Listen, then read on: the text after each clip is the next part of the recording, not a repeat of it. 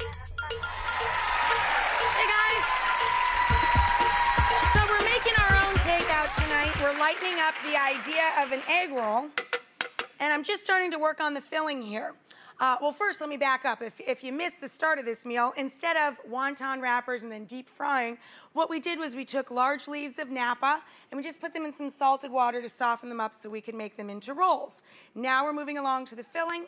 And heads up, I also have some rice cooking away over there. We toasted up the rice. When it's just about done, we're gonna toss in a ton of green onions, finely chopped scallions, and let that be our little side dish to this.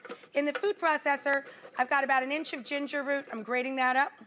I got a little bit of ground pork over here and the 2 cups of shredded Napa, a little handful of already shredded carrots. You can get those right in the salad bar section or just peel up a carrot and grate it with one of these little handheld graters or a box grater. And I've got 1 egg, that's our binder. Into the food processor, I'm putting some ginger and garlic. I'm just running them over the grater so people don't bite down on a big chunk of it. They'll get a little more fine chopped and combined with the shrimp that I'm about to add in there. I have a handful of peeled, raw, deveined shrimp. I pulled the tails off. I'm gonna pop those guys into the food processor as well. And a handful of drained water chestnuts for a little bit of crunch. Then we're gonna season this up with a little soy sauce. I'm gonna add that over here into our mixing bowl. I'm gonna keep that out because we're gonna use this to make a dipping sauce later. A little splash of sherry is gonna go down in there.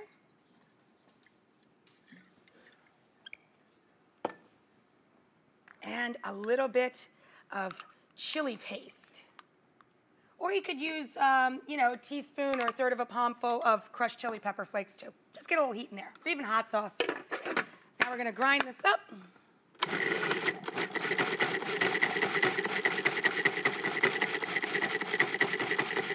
And this is a fun, easy dinner to make, or it's a really fantastic party offering. Something people haven't seen before, but you know they're gonna love it because who doesn't like an egg roll, right? Go.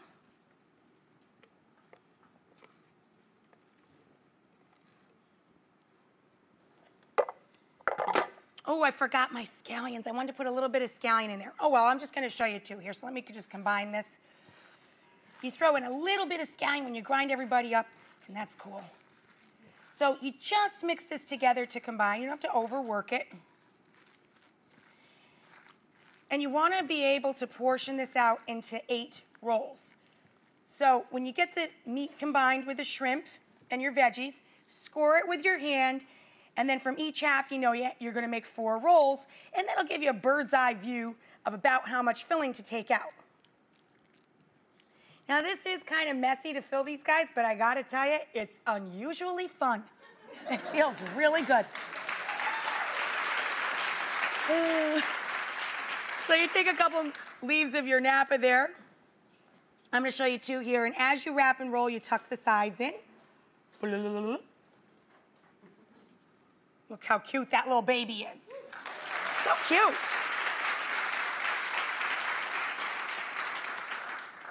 Scoop out your goop. It's tasty goop, but I gotta tell you, it feels very goopy.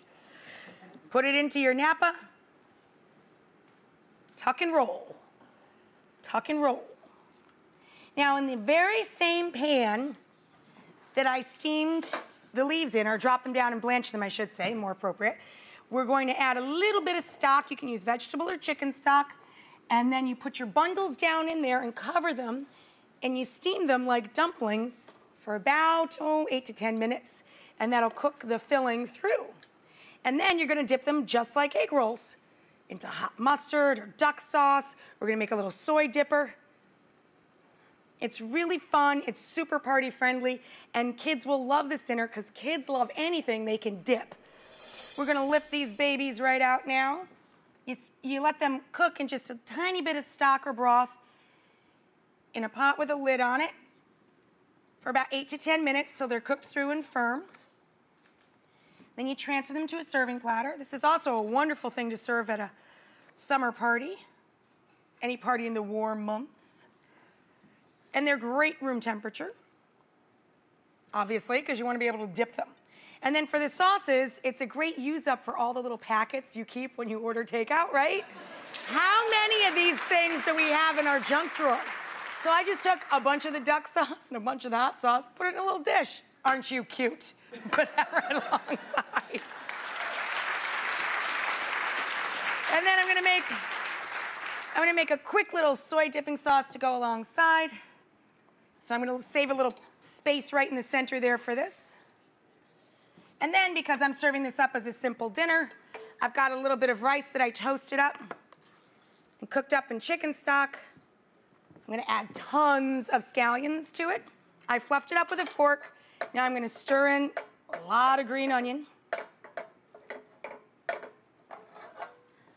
Pop that into a serving dish. There we go.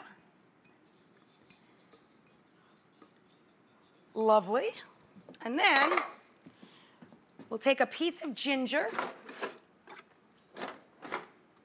thinly slice it and leave it at the bottom of your dip bowl.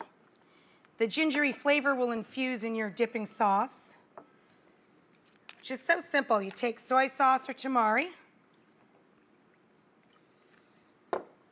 sweeten it up a little with a hit from Mr. Bear. Hello, Mr. Bear.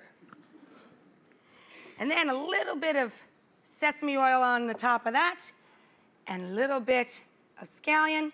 And I always add one little splash of water just to thin it out, just a touch. Here we go. Grab a fork. Give that a little toss. Pop that in the middle. And there you go. Make your own takeout.